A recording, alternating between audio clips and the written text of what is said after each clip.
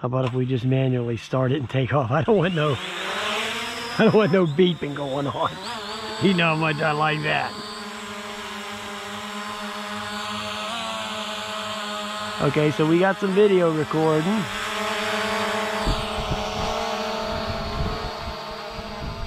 Battery's looking good.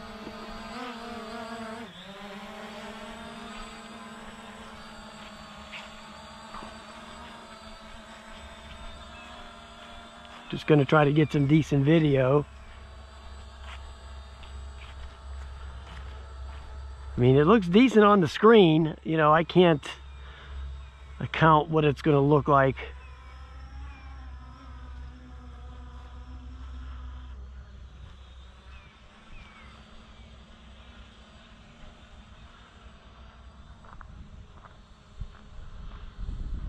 Let's get a look at the lake.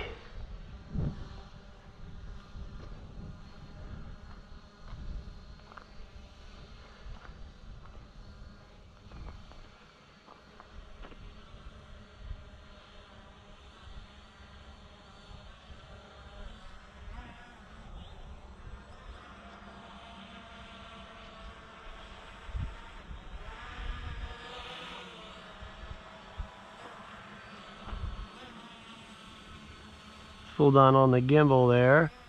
Now you can do that with this button, or with this, there's that little thing on the screen that you can tip it down on with that too.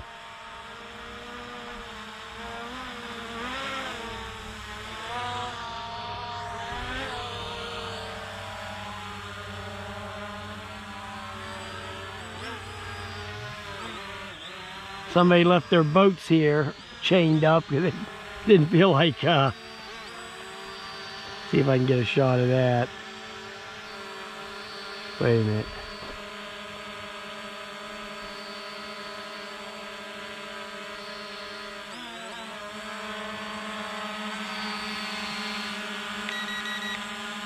Just use the buttons. Guys, it's easier. That little thing on the screen there, that thing's a little flaky.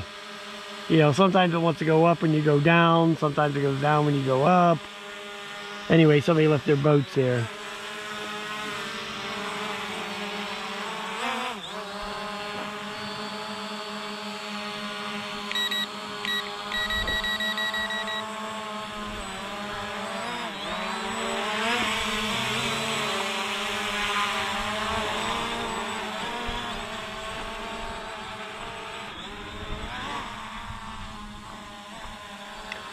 Get some close up here of the water and the grass to see how clear the video will get. See if we can see any reflection or anything in the water.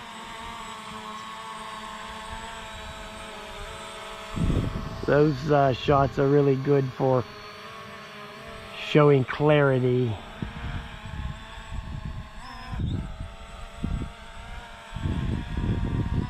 Breeze is kind of taking the EXO around here.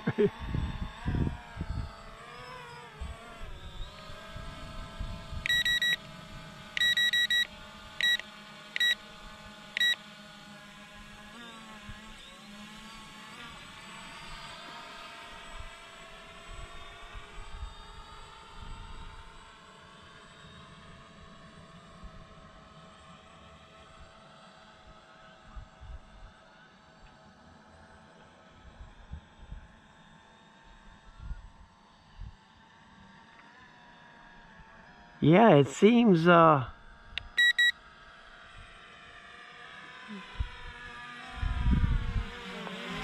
pretty nice. The video looks fairly clear.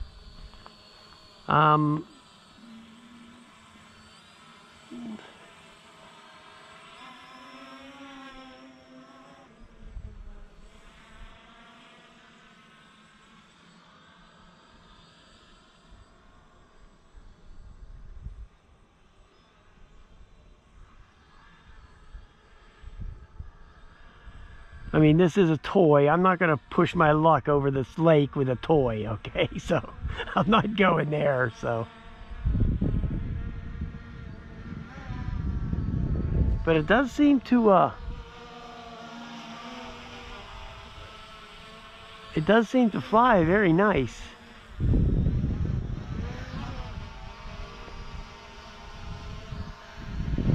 And now the video on this thing, it records in 5-minute segments.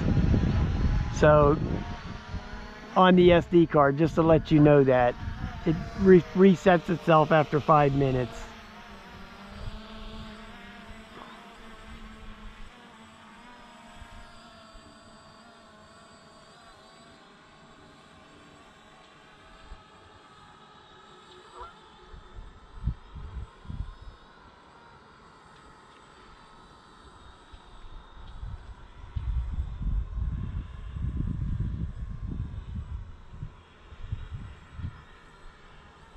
I mean, it's not bad for a beginner type thing, I guess. It's, you know, I mean, it's not a DJI product or anything like that, but for somebody who didn't have anything, this thing would be pretty cool. I mean, I'm not getting into all the gesture, you know, all that. I don't care about all that crap, you know. It's all just gimmicky crap.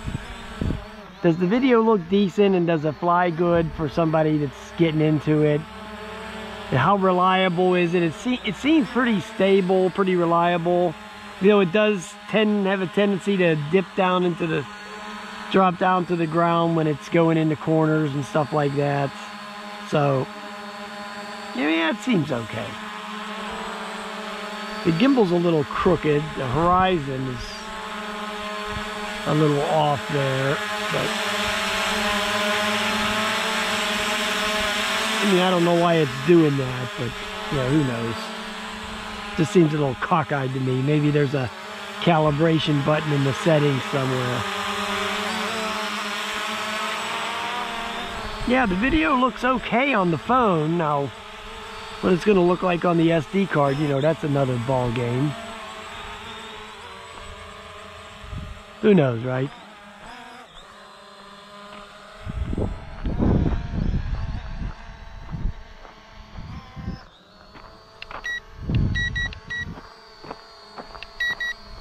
Okay, so it only has the 2 rates.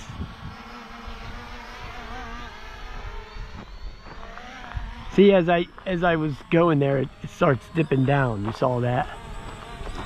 So you just gotta pay attention what you're doing. That's all.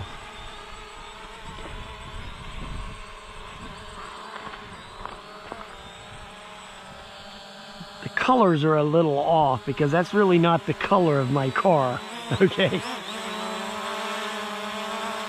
The saturation seems to be a little bit blowed up.